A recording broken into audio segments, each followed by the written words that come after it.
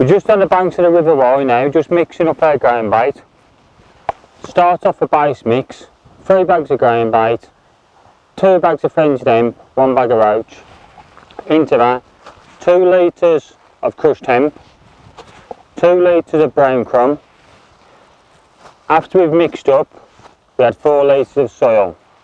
We start off the mix, all mixed up dry, and then we wet it up. And I like my mix for this type of venue, an aggressive venue, loads of fish, starting off very sticky. And always mixed up using the drill.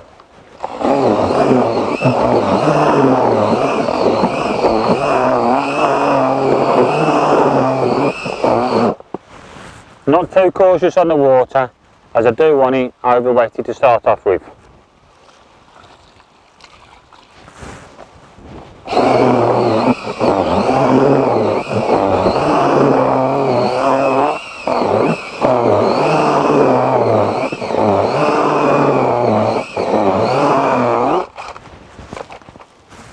And again.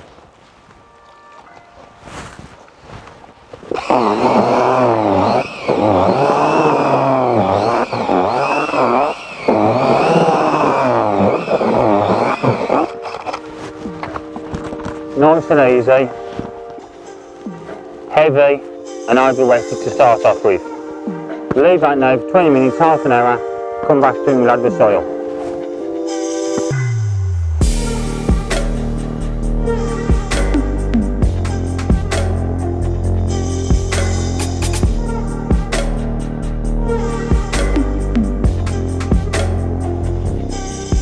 Just finished off the mix now. We've added the soil, a little bit more water. That's a lovely sticky mix. And what we're going to do is we're going to load that mix up with hemp seed and also some dead maggots, what we've kept from previous matches, to load up the ground bait. That's to one side. We've also got, for a heavy loose feed, almost 8 points of hemp, 4 points of casters, and about 4 to 5 points of bronze and red maggots. Hopefully, if all goes to plan, we're going to start off with some heavy feed of ground bait into the peg, let that break up, then loose feed over the top. And as we gauge ourselves into the session and into the match, we'll top it with ground bait and loose feed and find out which is best on the day. I'm just going to quickly show you the amount of feed I introduced into my initial balling into the peg and how rich the balls are what go in. Start off with a big handful of dead maggots, same with casters, and then 2 big handfuls of hemp. Stir that round. Now what I'm trying to figure out is how much bait I can get into one ball and still make a solid ball of ground bait. That's the most important thing. So as you can see, I can get more bait into that feed. We put a bit more hemp in, a few more casters. We've got a lovely over wetted claggy mix which will help us ball up. That's nearly there now.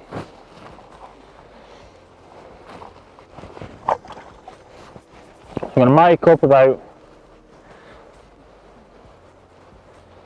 7 or 8 big rock hard balls, but due to the amount of feed and product in the ground bait, we should break up relatively quickly into the peg.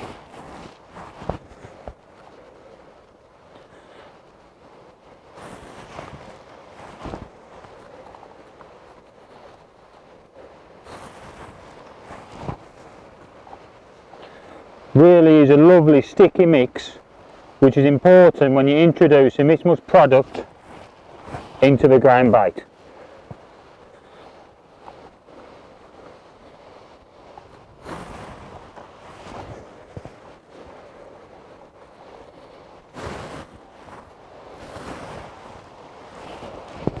Keep them hands clean as you're balling up.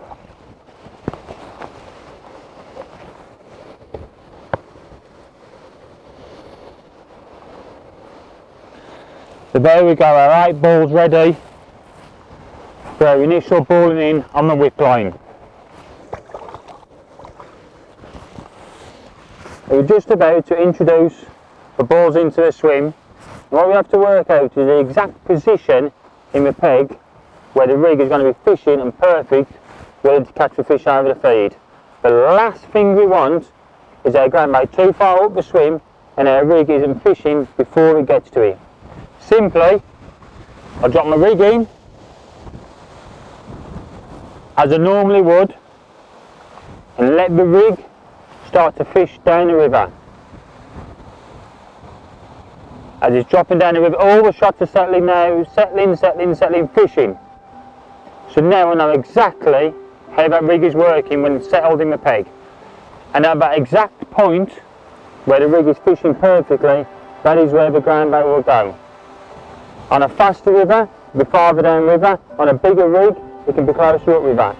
But with this rig, this peg, that is exactly where my initial balls are going to go.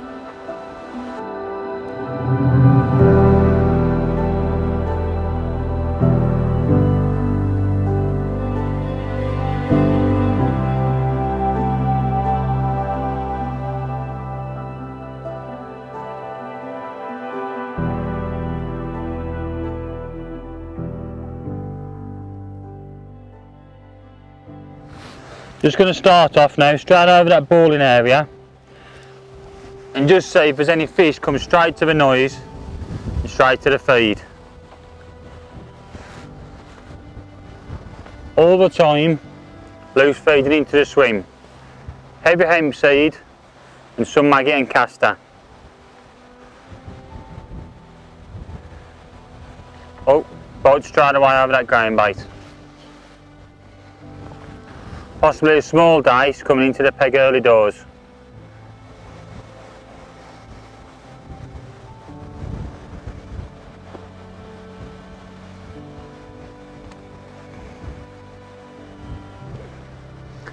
There we go, fish on. Little chunky roach.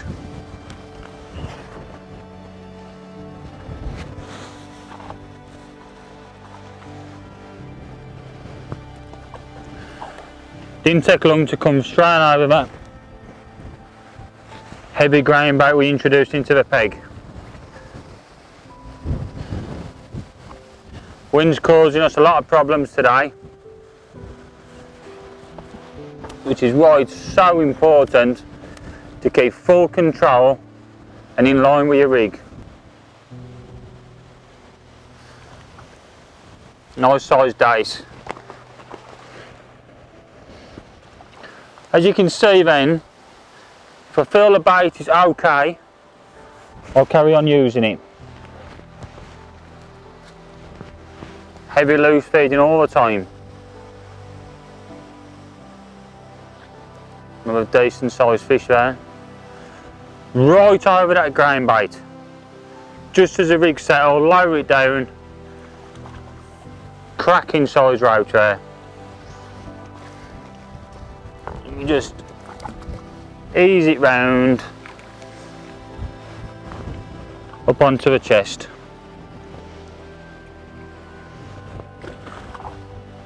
Lovely stamp of fish this year on the River Wye. In again, back fishing.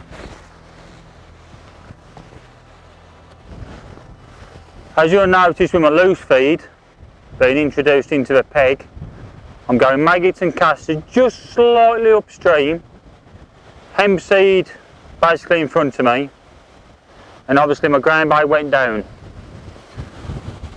Another roach there. Now what I'm trying to do is I'm trying to anticipate the weight of the feed, so the hemp and castor's lighter, hemp's heavier.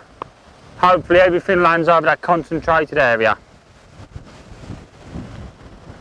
And the beauty of having a long line, fishing a long big whip, These may be signature whips. If I want to, I can let it go past the feed and hopefully catch some wary roach. But at the minute, they are right on that ground bait. Clonking fish. Lovely chublet there.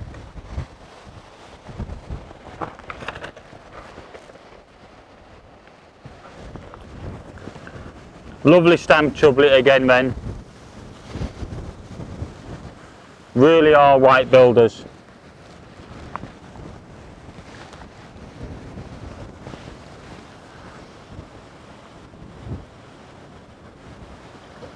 Really aren't long into the session now, and we're already getting a picture of how these fish want to feed. When it's a big white match, you need to be on the ball so quick and figure out how these fish want to feed him a peg on the day.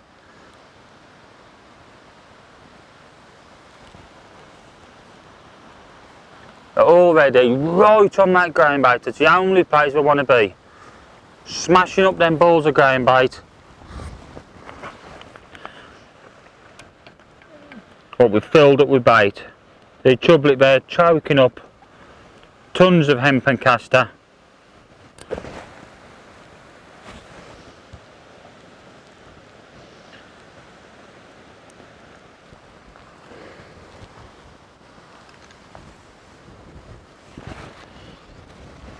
Just shows that this venue really is not for the faint-hearted when it comes to feeding bait. There you go, another fish right on the ground bait. Really is a good stamped dice.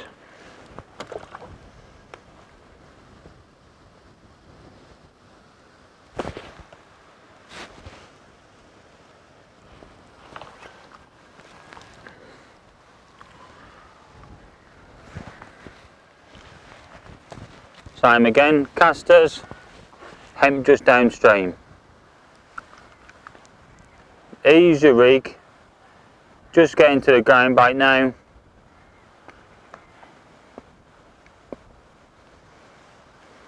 Bite.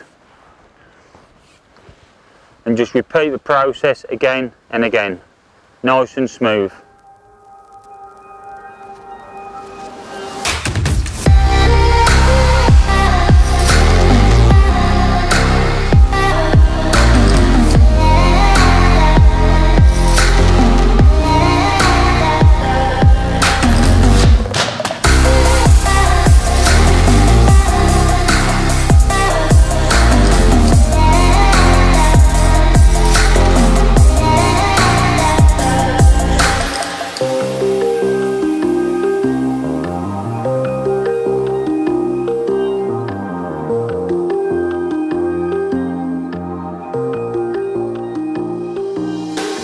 Just looking at hook baits now.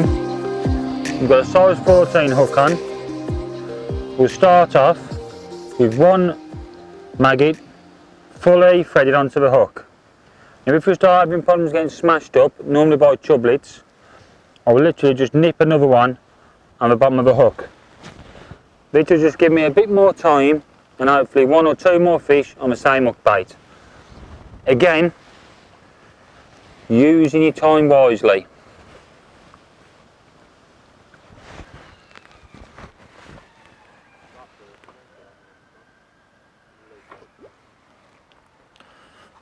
We've just come tried to speed things up a little bit. Just seen a few dice swirling on the loose feed. We've slightly changed things, shallowed up, couple of foot deep.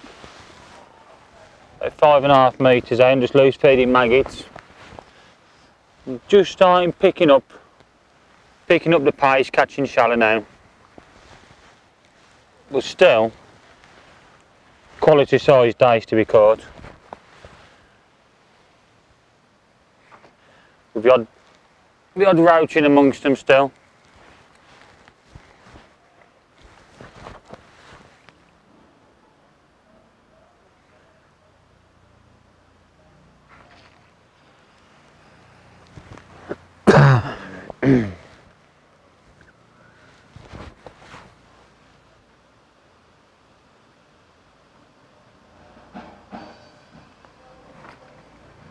There you go.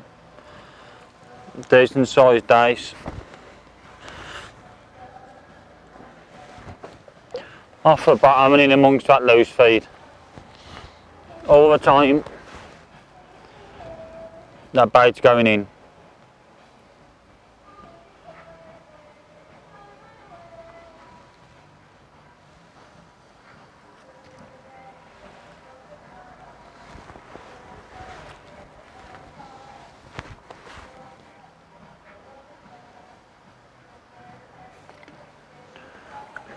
As you can see, I've changed my feeding slightly.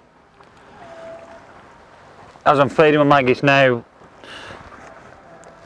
slightly downstream so I can flick my rig right on top of that loose feed where the fish are feeding shallow.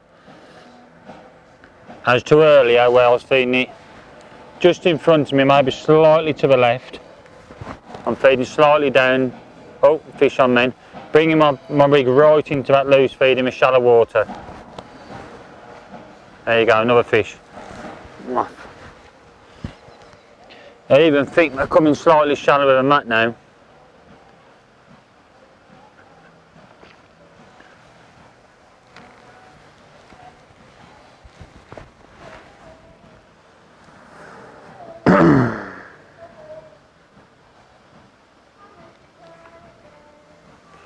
Okay, but they are still are good sized fish. Little chublet there.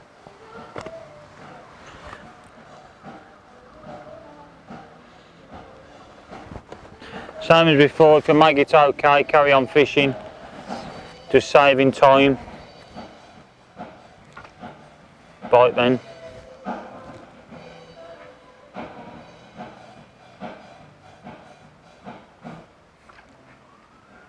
There you go.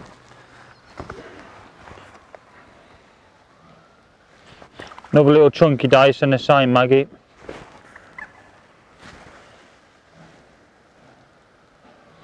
Fresher thread maggot on again and just repeat the process.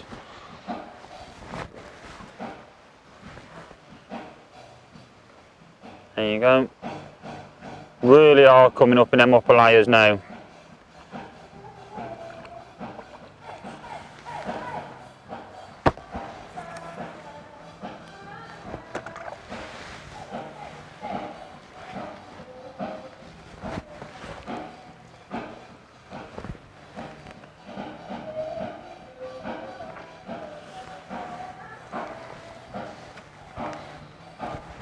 We started catching shallow now up in the water. Still the same size fish, quality fish. Clonking dace. Also roach and chublets. Literally 2 foot deep, but could potentially come shallow as they are swirling now.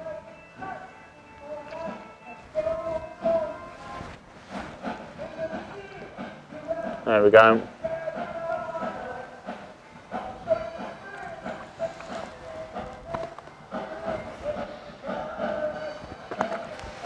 A nice simple flick out with a rig. Loose feed, check the float, strike. Just a little flick on the wrist, that's all it needs. Quality fish.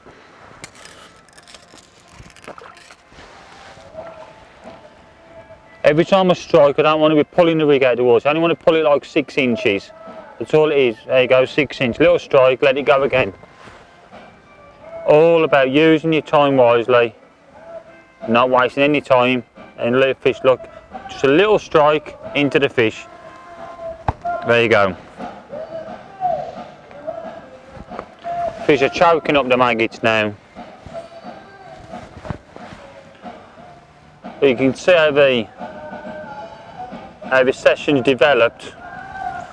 You know, early doors we was fishing over the ground bait, catching more roach really, fishing double caster mostly, right over the ground bait, and now we come right into the feed, fishing in them lower layers, catching dace mostly.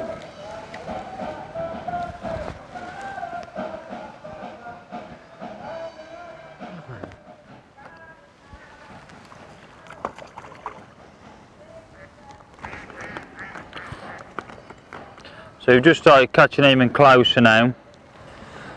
It's coming on a 4 metre shallow whip. Catching clonking roach, maybe 18 inches deep. And as you can see, they're swirling on my bait now, the fish are. Roach, dace, chublets, all coming in close.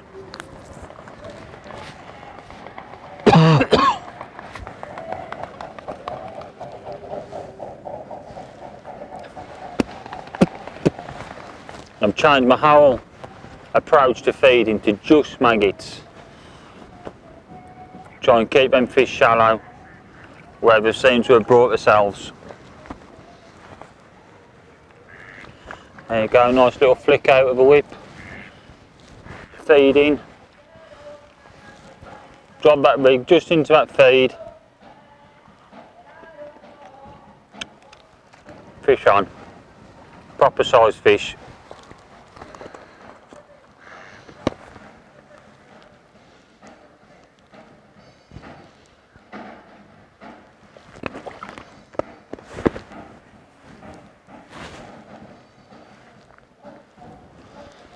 Literally now all I'm fishing really is an overgun bleak whip.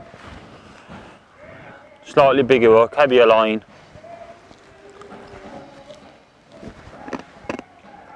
There you go. I think that's even foul hooked. Just shows how many fish we have feeding now.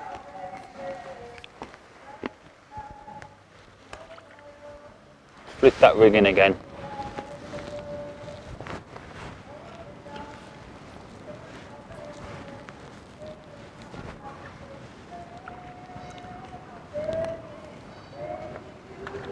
Almost having to really play these fish now, they're so big.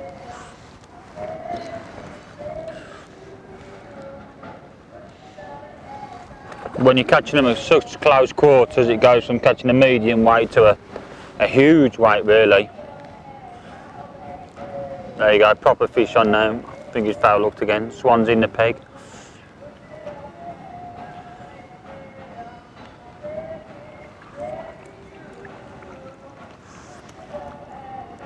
Big foul hook dace.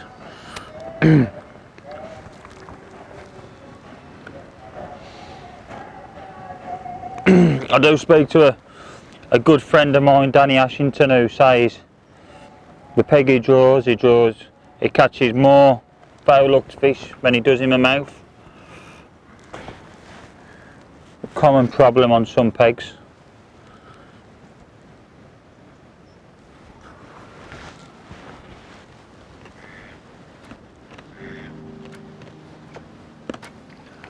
There we go. Nice stamp roach, 18 inch deep. What a venue.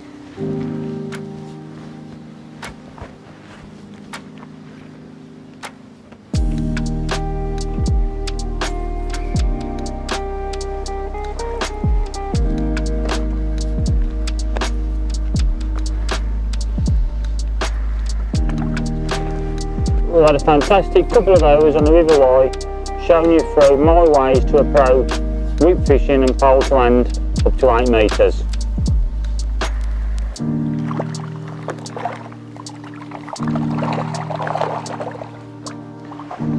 I hope it helps you on your next competition or outing. Thanks very much.